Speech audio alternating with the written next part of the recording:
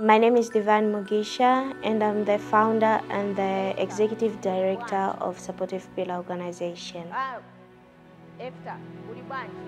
Dani, Dan rest.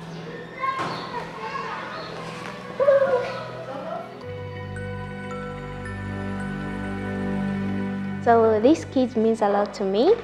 I can see myself in them. I really wish that they can grow up as responsible adults despite the hard living conditions that they are going through.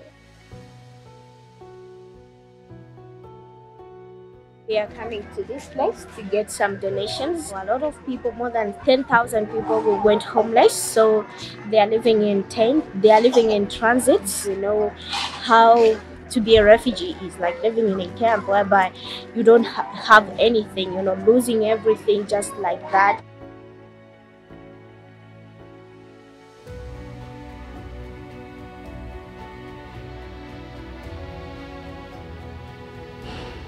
Application status denied.